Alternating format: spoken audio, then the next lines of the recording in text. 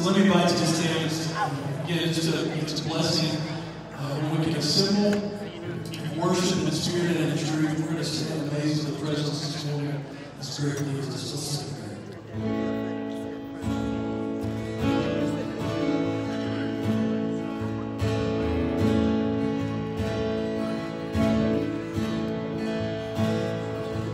Let's sing together. I agree with that.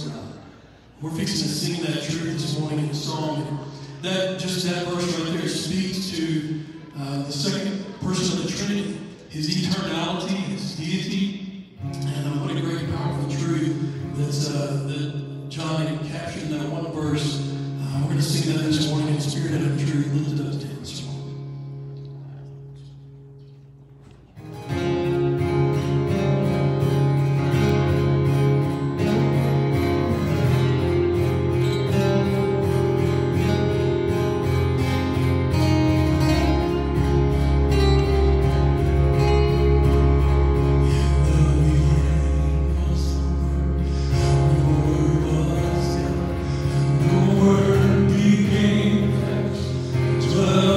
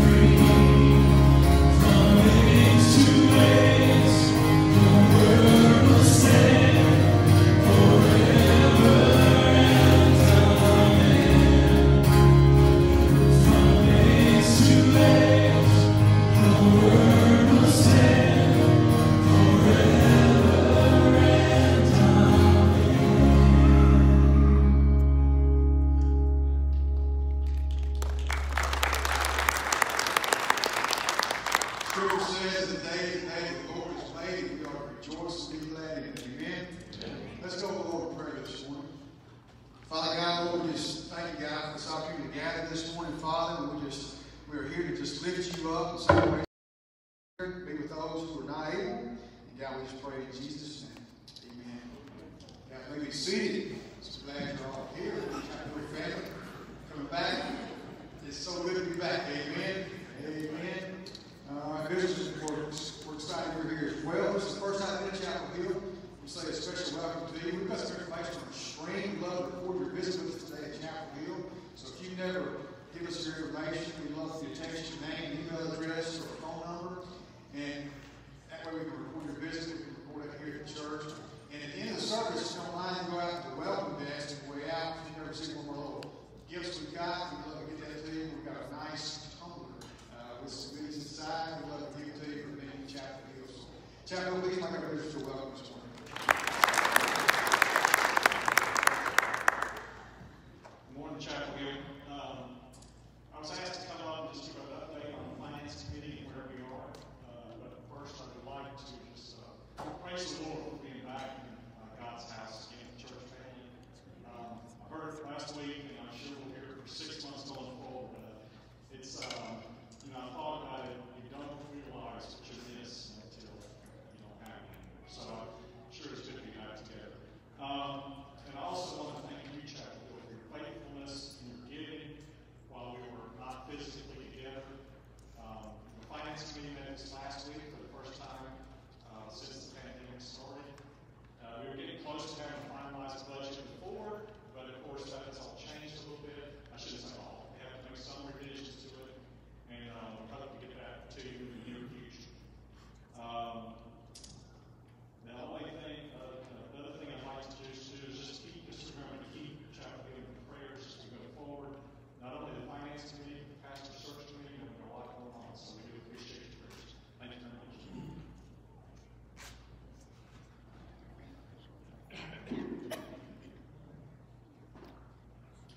Amen. Do very much appreciate Brother Richard and Finance Committee and all of those that are serving behind the scenes week in and week out to keep the functions of the church running smooth and compromised. Appreciate it. We invite you to stand. Let's worship together one more time before the time comes and speaks to us.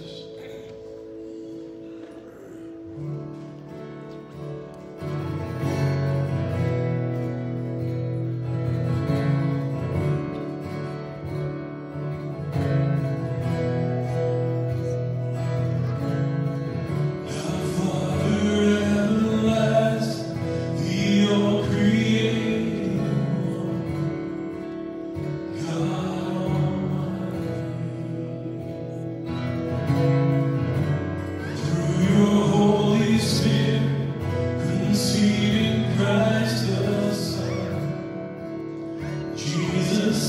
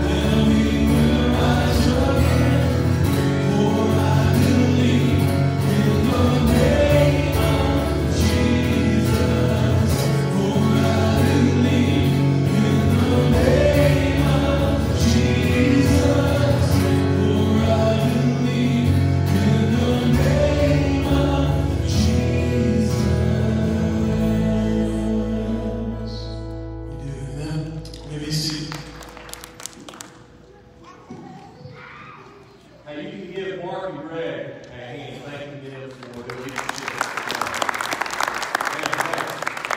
These guys have been great during all this pandemic stuff, and they have a great desire to lead us in worship, and they've done a fantastic job in the middle of all this. So I'm also thankful for Richard and the people that serve on the Finance Committee. I don't know if you realize this or not, but this place doesn't run by itself. It takes, now Christ is still at the head of the church, right? But Christ has given each of us as a part of, or members of the body. God has put the right people in the right places at the right time. And how good it is to have people like we have serving on the Finance Committee who are shepherding well, or stewarding well their resources, the financial resources of Chapel Hill. When I think about them, and also think about the Pastor's Search Committee and how God is raising up people, has raised up people from the church to serve in these ways. It's a beautiful thing to see God at work through His people. Hey, I will never think the same about Psalm 122 and verse 1, which says, I mentioned this last week, the verse says, I was glad when they said unto me, let's go into the house of the Lord. I don't think I'll ever think the same about the verse again. It's good to be with God's people. Well, if you brought a Bible this morning, I'll let the Bible so that everybody can see it. If you brought a Bible, okay, go ahead and open it to the book of Philippians. We are studying this summer Philippians. We're involved in a sermon series on Philippians, and the title of our sermon series is Joy in the Gospel.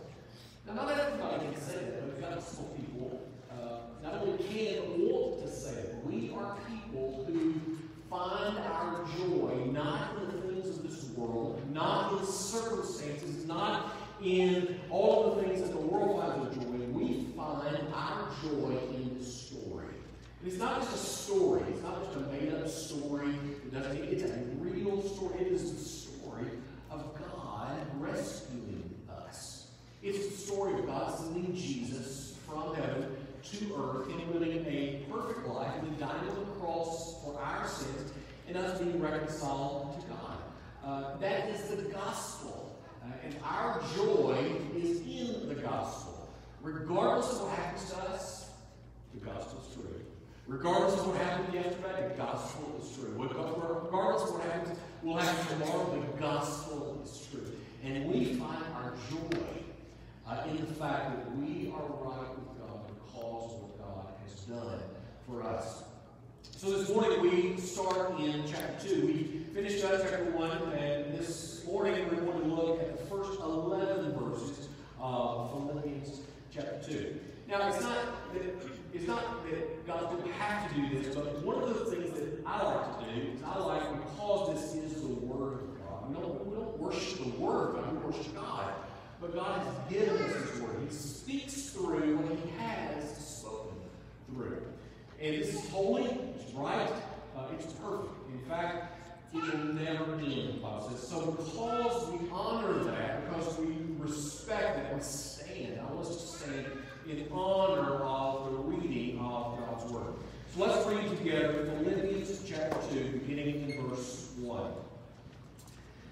So, if there is any encouragement in Christ, any comfort from love, any participation in the Spirit, any affection and sympathy, complete my joy by being of the same mind, having the same love, being in full accord and one mind.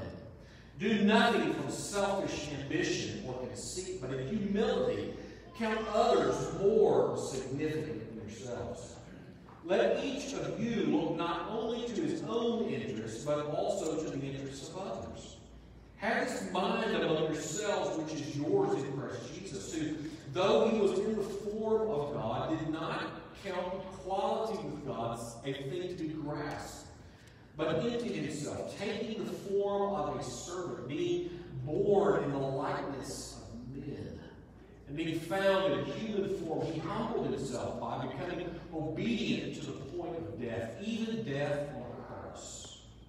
Therefore, God has highly exalted him and bestowed on him the name that is above every name, so that at the name of Jesus every knee should bow in heaven and on earth and under the earth, and every tongue confess that Jesus Christ is Lord, to the glory of God the Father. God's people said, amen. Let's be seated. Well, the title of the sermon this morning is The Joy of Gospel Humility. Let's talk this morning from Philippians 2 about humility. Now, wives, this is the part of the sermon where you elbow your husband and tell him to listen up, because the preacher's going to talk about humility. If you take this passage of Scripture that we have read this morning and you distill it down into 4 words, it's this: be humble like Jesus. That's what this passage is about. That's what this passage is telling us. Be humble like Jesus. That's the simple truth. Now, when I think about any group or any organization, there are threats.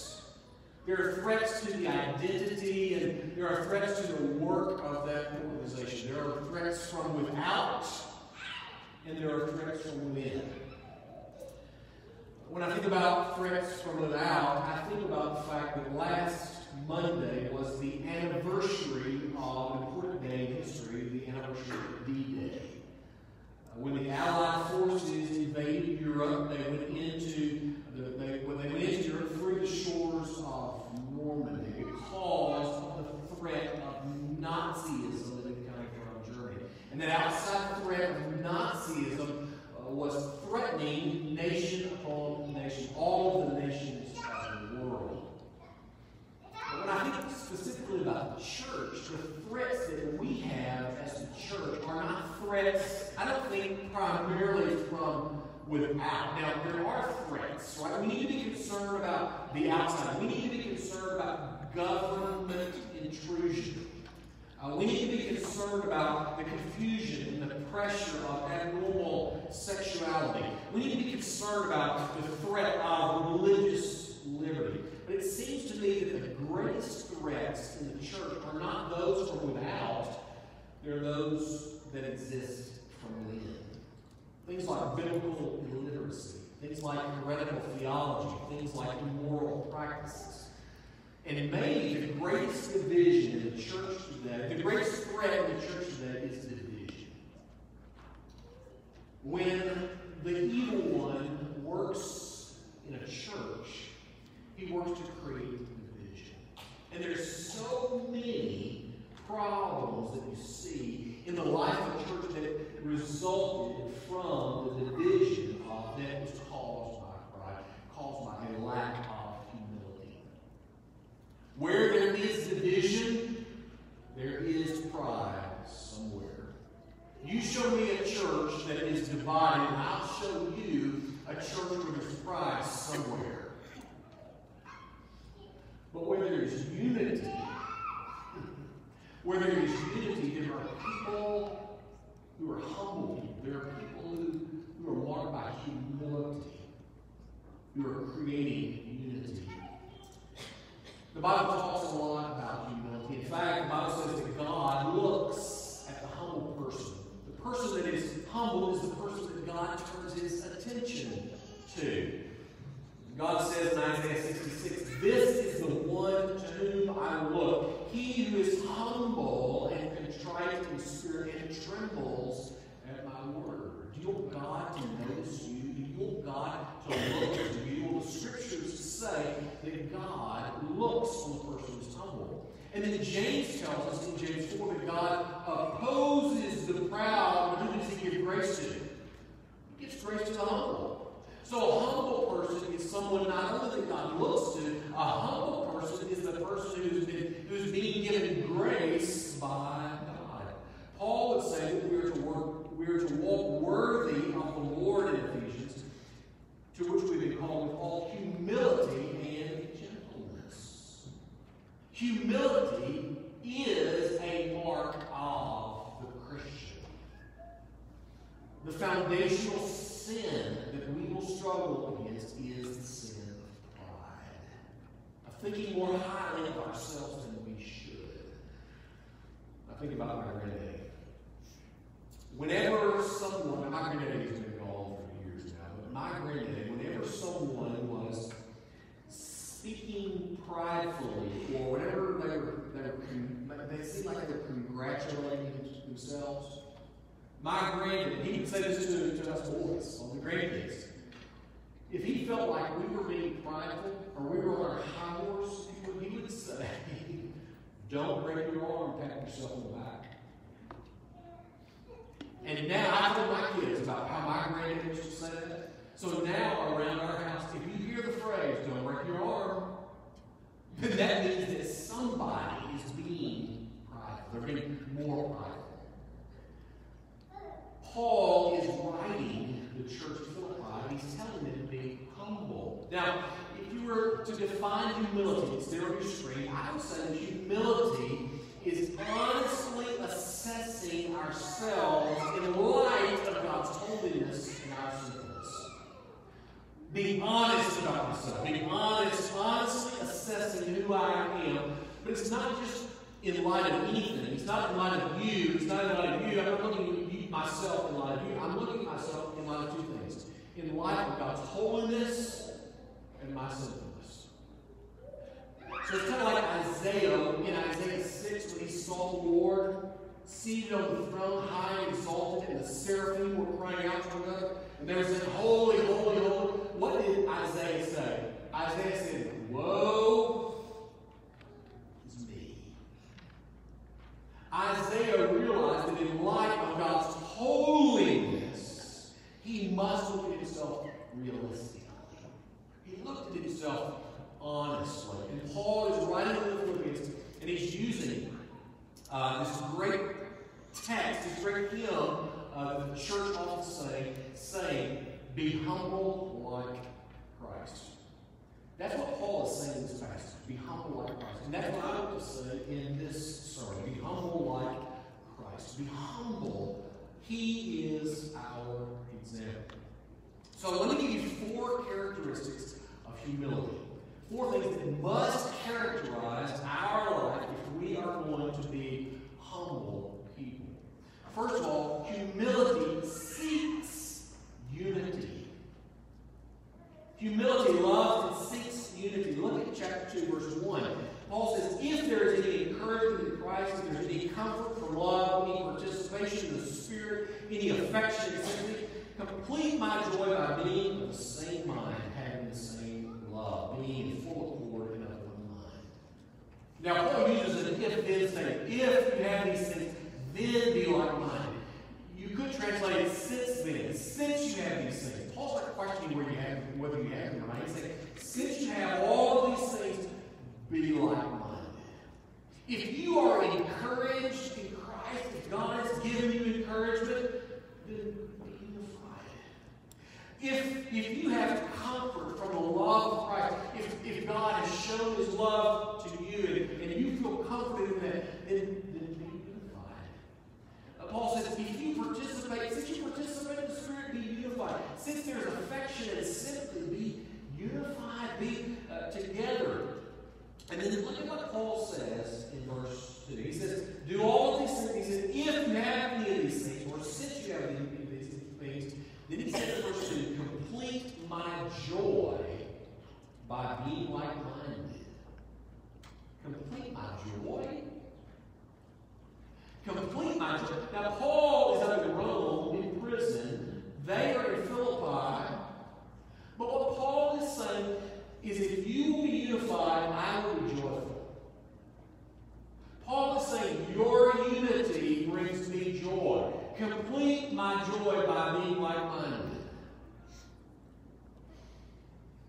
If I've heard my mom say it once, I've heard her say it about 4 billion times. She says to me, I want you and your brother. I've got one brother. You know what she said? I want you all to love. She says, I want you all to get along. No, we're not issues. We did.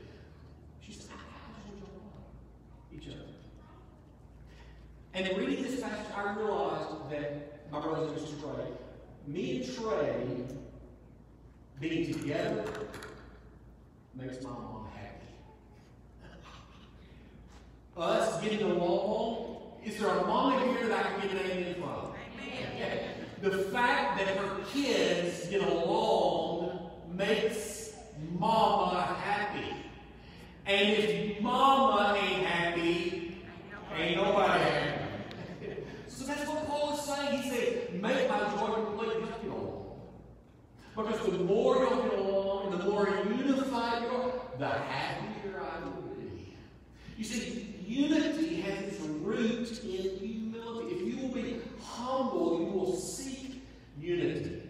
You see, there are two statements that I think are true. They're here on the screen here. Humility seeks unity, but also humility results in unity.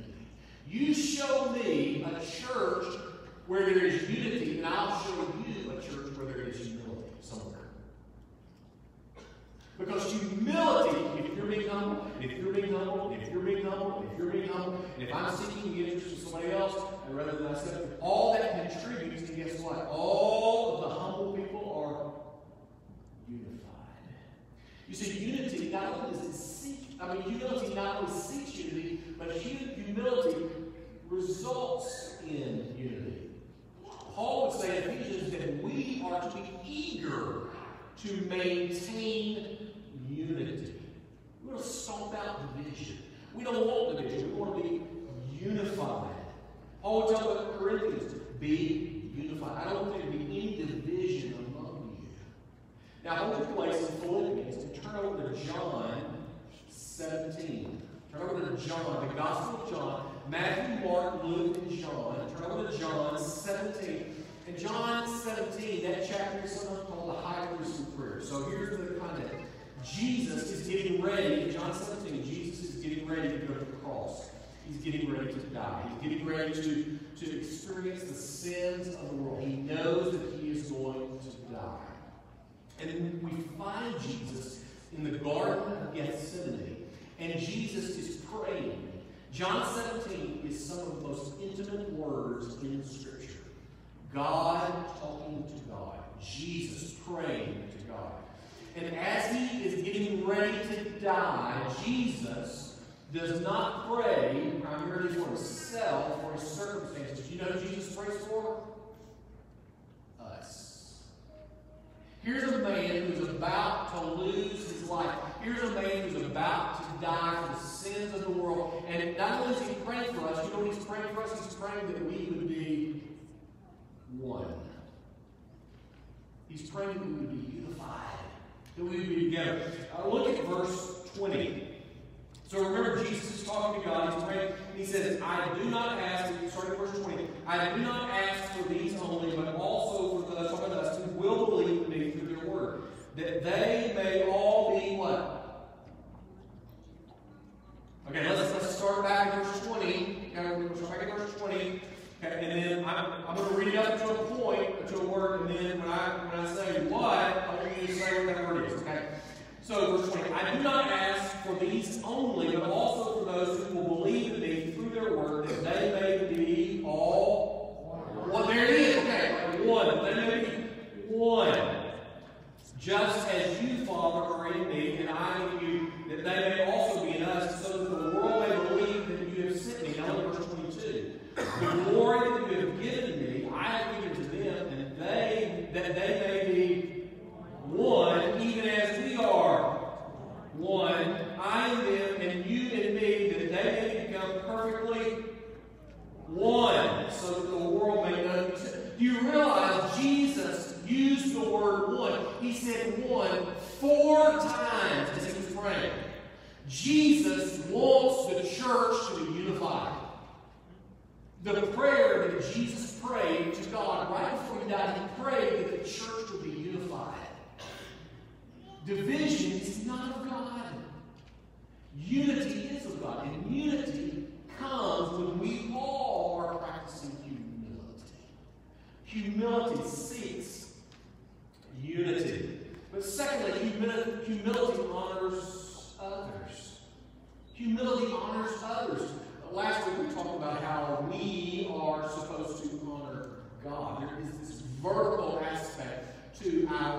honoring.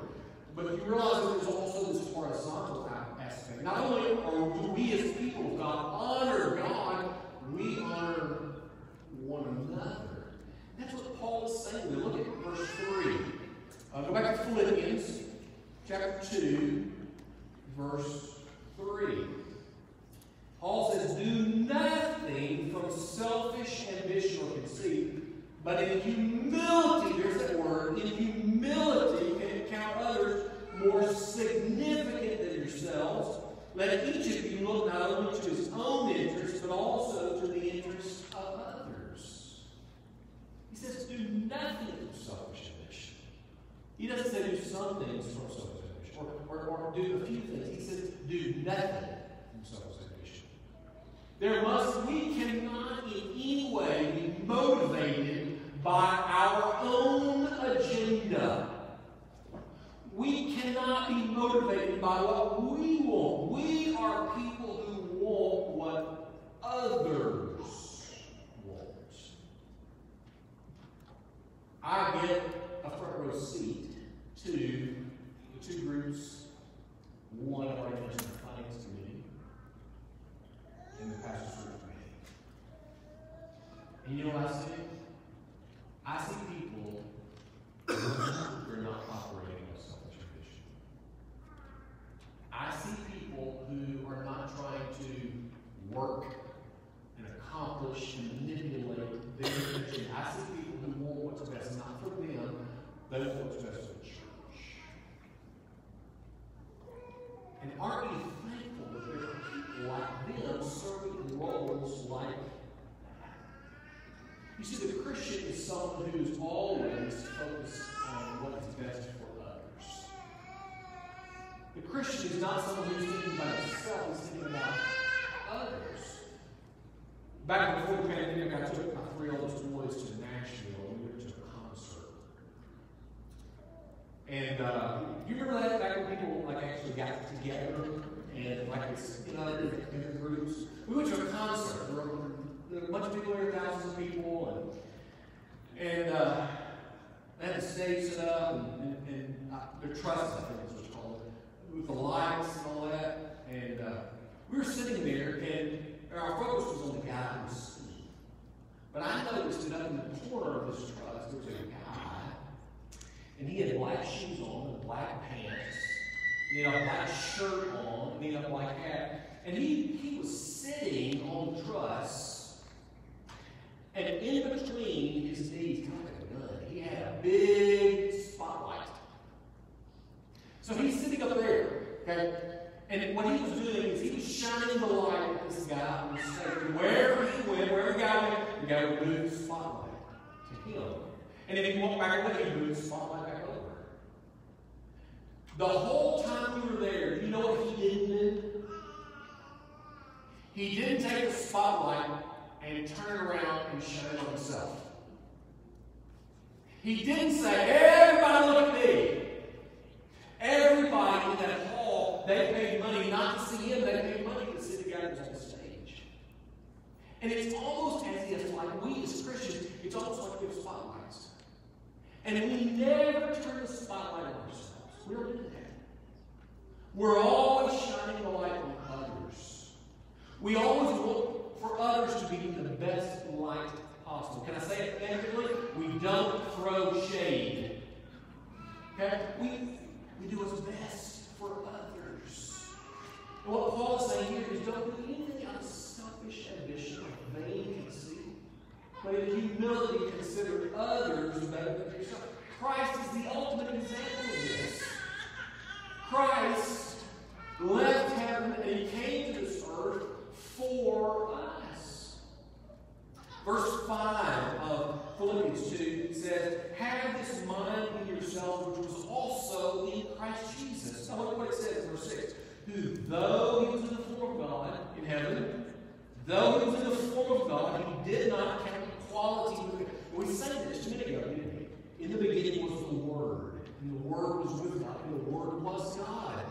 But Jesus didn't hang on to that. In fact, he did not account equality with God a thing to be grasped. Verse 7, he emptied himself by taking on the nature of a servant, being born in the likeness of You see, when Christ came to this earth, Christ was others-centered. Christ, he came to this earth because God told him to come to this earth. He came to this earth not for himself. He came to this earth for you and for me. And he died on the cross for you and for me. He did what was not in his interest. He did what was in our interest. He died on the cross for us. So humility seeks unity. Humility honors others. But thirdly, humility seeks to be a servant. Humility seeks to be a servant. A servant is a person who sets aside all personal ambitions, all personal desires, all preferences, their desire for prestige, and they serve others. They live their life, and we understand it's not about me. It's not about me. Do you remember the story of James and John, two disciples? In Matthew 20, I believe it is. Yeah, Matthew 20. Their mom went to Jesus. And their mama, has your mom ever done something like this? Their mama went to Jesus and said, could James and John sit at your right hand and your left hand in glory? And the Bible says that the other disciples, they were indignant. I'd be mad too. Here we are, we've been walking with Jesus, and you think that it's all about you sitting at the right hand and the left hand. Who are you to be doing that? And you know what Jesus said? Jesus said, if you want to be the greatest, be a servant. And then Jesus said that the Son of Man came not to be served, but to serve and give his life as a ransom for many. Humility seeks to be a servant, like Jesus washing the feet of his disciples.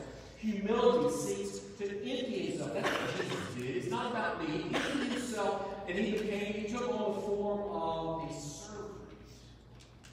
Now, when he was on this earth, Jesus was all God, and he was all man.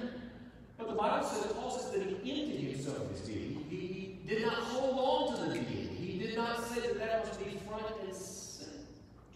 He became a servant. He did this for us.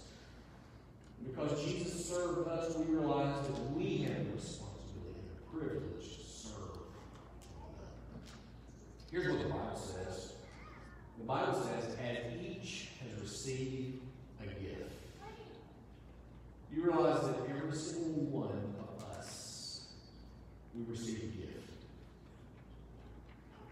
The Bible says, as each has received a gift, use it to serve one another. Well, let's just stop and think about that. Use it. God did not give you a gift so that you would sit on it and soak in it. God gave you and God gave me a gift. And his intention by giving us gifts is that we may do what with it? Use it. Use the gift that God has given you. But Peter says in this verse that not only are we to use it, we're to use it to serve one another. I am not responsible for using my gifts to elevate myself. I use my gifts to raise others up. It's thinking like a servant. Finally, I would say this. Because the text says this. Humility seeks God's glory. A humble person is a person who seeks not their own glory and not the glory of another on this planet. They seek the glory of God. Now, there's going to be an image on the screen here of what is the ark of Christ. What I say is the ark of Christ. This passage shows us that Christ did a couple things. He came down, and he went back up. Now that's as simple as I put it. He came down, and he went back up. Now, in this graphic, glory or heaven is at the top, where Jesus was. Pre-eternal, pre-existent with God the Father, always. There's never been a time when Jesus was not. If we think about that too long, we're on range where we're not of our years. But Jesus has always been, always, with God in heaven. But what it says here in Philippians 2 is that Jesus emptied himself and he became a servant. He came down to where you and I are. God did not expect that we come up to him. He sent Jesus down to us. So Jesus went from glory to humanity. And he took on flesh. He took on skin. So Jesus was a man just like you. He had hair. He had skin. He probably even had dirt underneath his fingernails. He took on humanity. And after he did what God had called him to do, after he lived a perfect life and died on the cross for the sins of the world, after he condescended to earth and did this, the Bible says that he ascended back to where he came from. He went back to glory.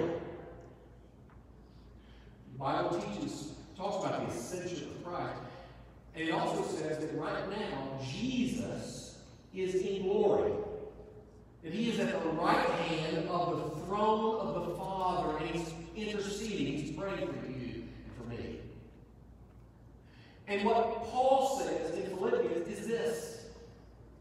He says that Christ came down, he took on the flesh of a servant, and now look at verse 9.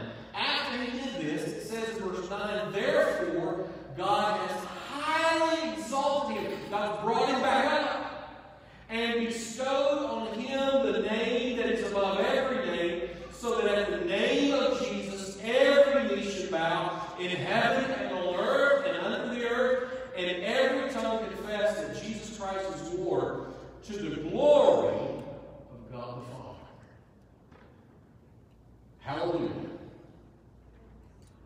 This is what God has done for us. God sent Jesus to come down to this earth. Jesus swooped down and he rescued us. He died on the cross for us, and now he has gone back to heaven, and he is at the right hand of the throne of the Father. And the scriptures teach that when we trust in what Christ has done for us, we will also be with him in glory. Now, we live in a day where not every knee bows and not every tongue confesses that Christ is Lord. Is he Lord? Yes. He's Lord. We believe that. We come to worship today because we believe that Christ is Lord. And while every knee and every knee does not bow down, every tongue does not confess down, there is coming a time when every knee in heaven and on earth and under the earth, whether people are believers or not, they will eventually acknowledge that Christ is Lord. And every tongue is going to say it. Christ is Lord. Christianity is not about what I do for God. Christianity is about what God has done for me. You see the difference? And because it's not about me, and because Christianity is about what God has done for me, guess what? My response must be humility. I got nothing to be proud of. I can tell you stories. You can tell me stories. But it's not about us. It's about Jesus. And it's about what he has done. It's about what he has accomplished for us. So I'm going to ask you about your hands and close your eyes. Now I want to ask you this morning, do you believe in Christ? I don't want to ask you, are you a humble person? Really, I want to ask you, do you know the person who modeled humility? If there's never been a time when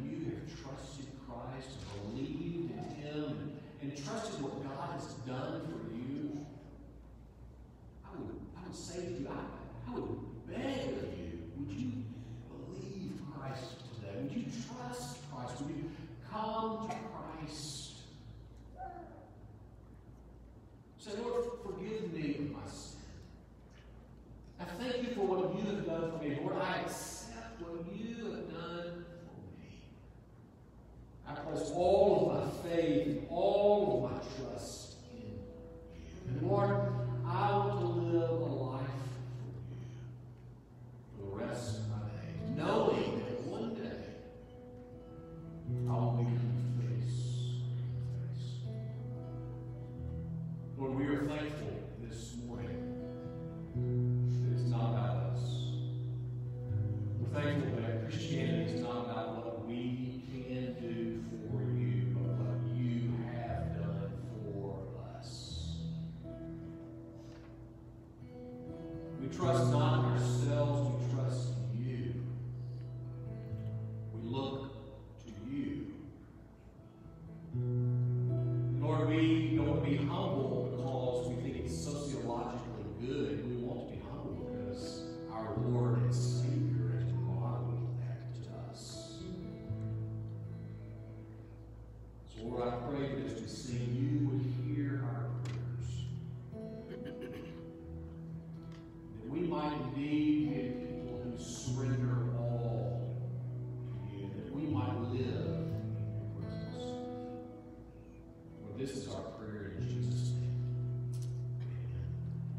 I'm going to ask everyone to stand. We're not going to have a traditional forward invitation. I'm going to ask you to step out from where you are and come in front.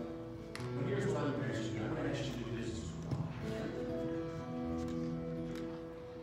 If you are a believer, ask God to strengthen your belief, to make you more prepared, to make you a person who truly lives in His presence, to walk sacred. If you're not a believer today, maybe you prayed that prayer. Thank God for your sin. Thank Him for saving your soul. And I would encourage you to find somebody in this place who knows the Lord, who loves the Lord, who's walking after the Lord, who seeks to live for Him, and talk to them and tell them about what you have decided, about what God has done in your life. Let's use the end of this particular part of the service as an opportunity to sing together of our commitment to God. Mark, you lead us. To Jesus I surrender all. To Him I freely give. I will ever love and trust in His presence gave me life. I surrender all. Yes, I surrender all to Thee, my blessed Savior. I surrender all. To Jesus I surrender all. Be at His feet I bow. Worldly pleasures all forsake and take. In Jesus' name be I surrender all. Yes, I surrender all to Thee, my blessed Savior. I surrender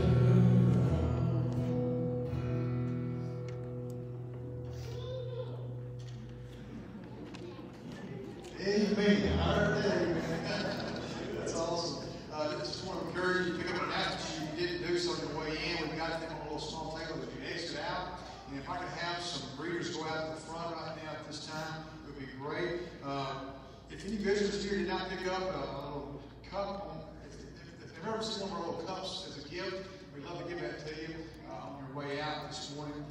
Just a few announcements we're going to go over on an announcement sheet. Just a reminder that our worship services for the month of June, we've got scheduled for 8:30 and 10:30. We're not meeting at night, or this is right now in this month.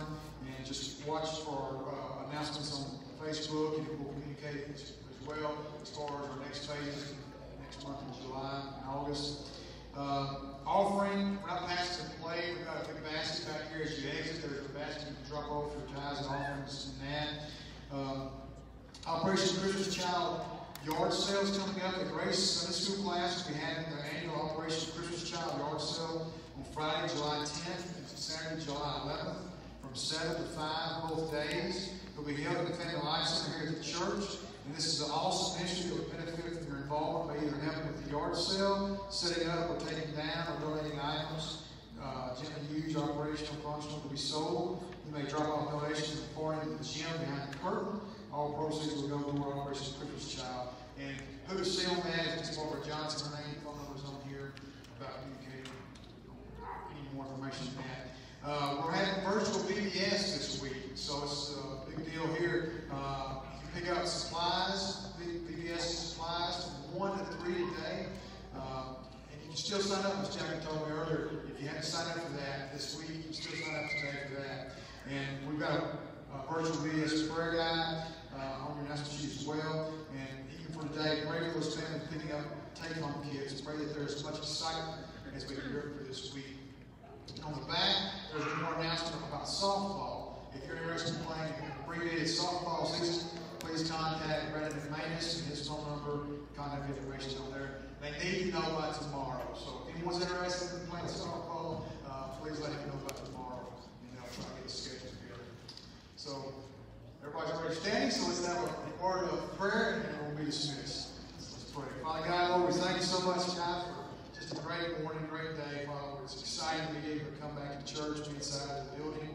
Father, we just thank you, God, for being challenged by your word this morning, how we as Christians should model humility like Christ modeled for us. Father, may we apply all that we have told this morning, apply to our lives. Lord, we love you, and we pray in Jesus' name.